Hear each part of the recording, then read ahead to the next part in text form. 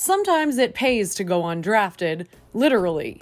Take linebacker Dejon Harris out of Arkansas, for example.